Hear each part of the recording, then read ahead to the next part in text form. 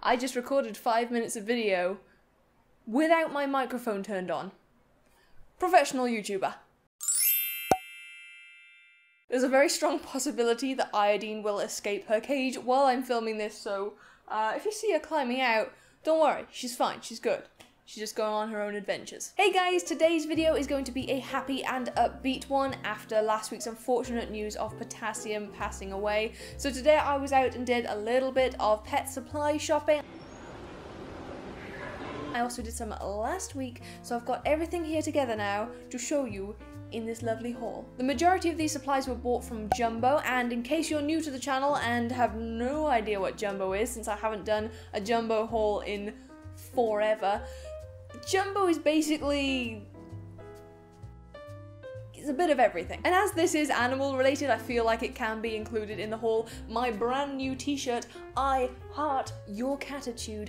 Yes, I do. It's the end of the day. I'm very tired. I do apologize. Alright, so let's begin with the hamster supplies, starting with an endless number of new dishes that I bought because obviously I need more dishes.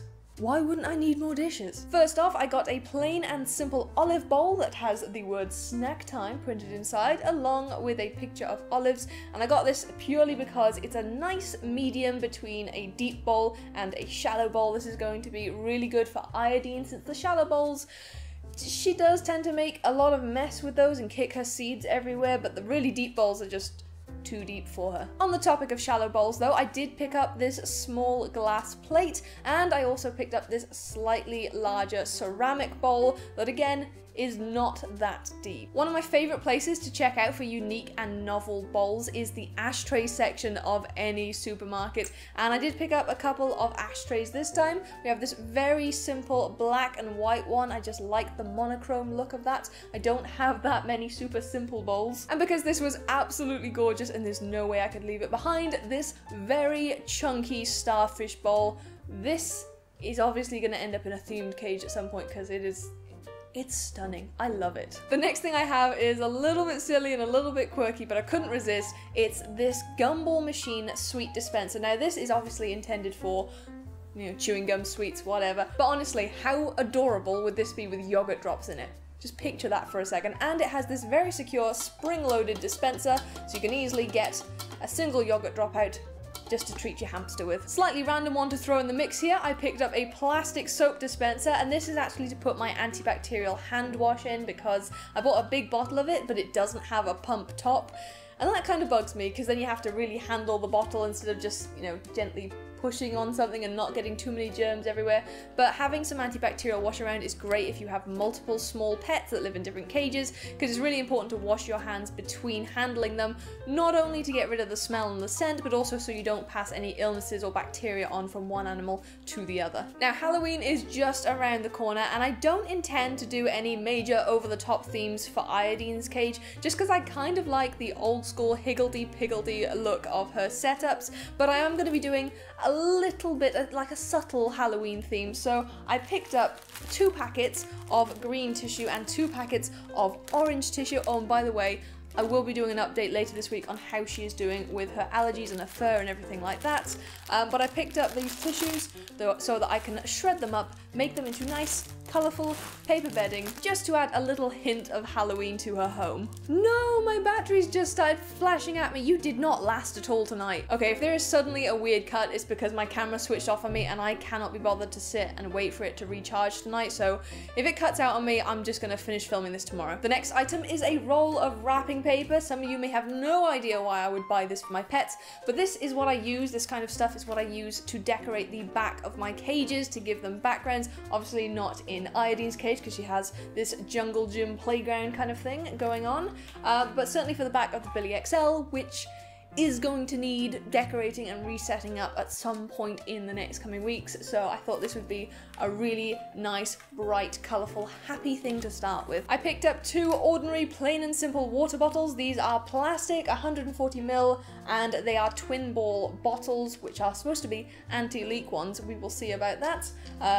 Nothing really exciting about those though. A new ball of sisal string because I really need to get on top of making some sisal toys. I've not made any in ages and I have no idea where my old ball of string went, so new one to get some projects started. I have a small tin of baby food. This is in a flavor that I've not used before. I actually bought this for Potassium the day before he passed away, so I haven't actually opened this yet, but I will be opening it for Iodine to enjoy. And this is just sweet corn with mashed potatoes and turkey. It's a nice little healthy treat for her. Here's that weird cut I warned you about. Still on hamster supplies, I bought a pack of 2 plastic serving dishes. I've bought these in the past. These make fantastic large sand baths. I think I'm going to try giving one to Iodine. She has yet to have a sand bath, and the reason I hesitate with my Syrians is because in the past we've had, she's our 5th or 6th Syrian, 5th I think. Our past Syrians have always used their sand baths just as litter trays and not to actually bathe in, so we'll see how it goes with her. The final hamster supply I bought is this huge box of debitted brewer's yeast powder. You can actually use this for most of your pets, and I think I'm going to do a dedicated video talking about this just because it can be a really useful product to buy. I purchased this as an addition to Iodine's diet because along with many other benefits,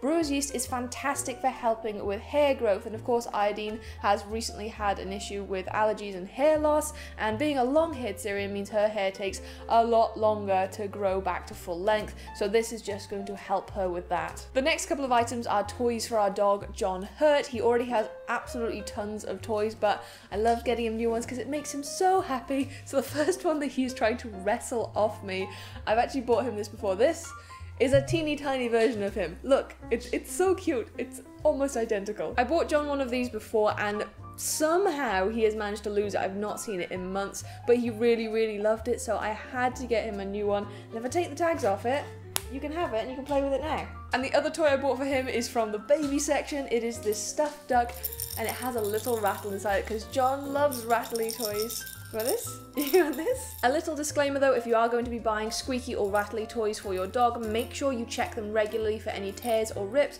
repair them if need be, or throw them away if need be. You don't want your animal actually getting that rattle out of there. So if you have a really destructive dog, toys like this probably aren't best. Look at it. What do you got?